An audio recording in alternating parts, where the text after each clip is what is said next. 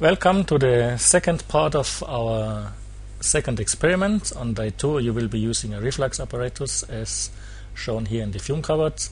Again, bear in mind that when you want to connect the tubing you have to use Jubilee clips on both ends, and you have to weigh down the open ends into the sink using a boss. Now, as you can see here on this setup, the tubing is a little bit skewed on the entrance and exit to the reflux condensers. So what you will have to do actually is to turn that reflux condenser a little bit around. This should also help to get the tubing out of the way of the hot gauze and tripods and away from the open Bunsen flame that we'll be using later on. So once the setup is ready, you will be putting the Bunsen below it and ask a demonstrator to ignite the flame once you have switched on the gas. Bear in mind also that if the round bottom flask is close to the gauze, you get a good heating.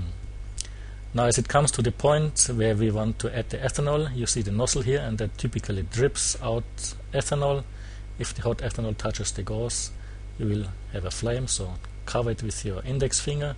Just add some ethanol at the top of the reflux condenser and again cover it with your index finger when you go away to avoid any ethanol dripping down to the hot gauze.